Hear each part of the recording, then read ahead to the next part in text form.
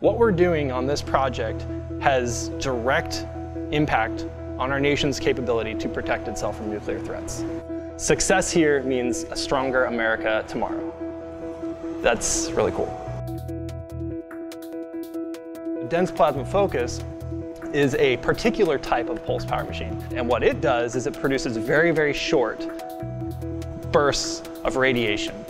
And radiation can take many different forms. In particular, what we're interested with this case is neutron radiation.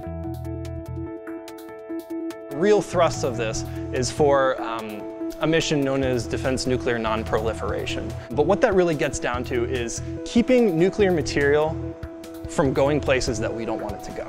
This isn't an effort to protect the United States of America.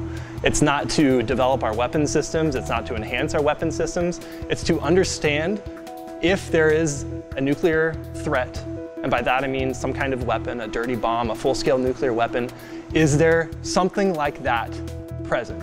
Or is there the material that can be used to build a system like that present?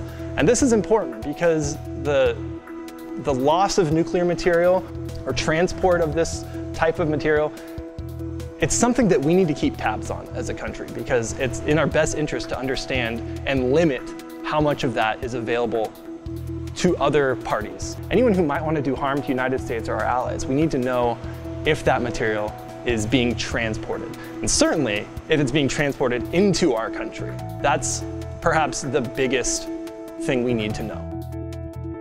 Site-Directed Research and Development Program, SDRD. In that program, our mission is to miniaturize a system like this such that it can be transported to areas that are not conducive to large-scale pulse power systems. And an example of this kind of setting would be an emergency response scenario, combat, or other urban environments, areas where you can't just wheel in something like this. The reason we want to make a small DPF was because you can't take a machine like this everywhere. But there are some places where you do want the functionality of dense plasma focus. I want short pulses of neutron radiation, but I'm in a place where I'm not going to fit a machine like this. It's just not practical. So it's to answer those kinds of applications.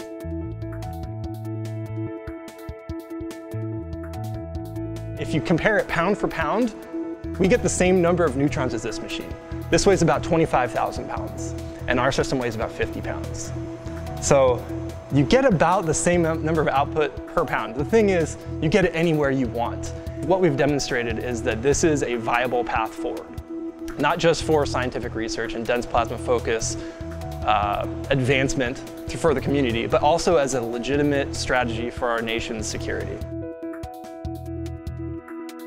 When you have other sensors around an object that you're investigating, say a cargo container, that you don't know what's inside of it, but perhaps there might be something of interest, you can expose that cargo container to a neutron field. And if there is something comprised of nuclear material, it will emanate in a way that is unnatural for traditional or conventional materials. And by sensing that fingerprint that it produces, we can very confidently determine not only that there is something of interest in that container, but what it's made out of, and even how big it is, where it is, and its potential configuration.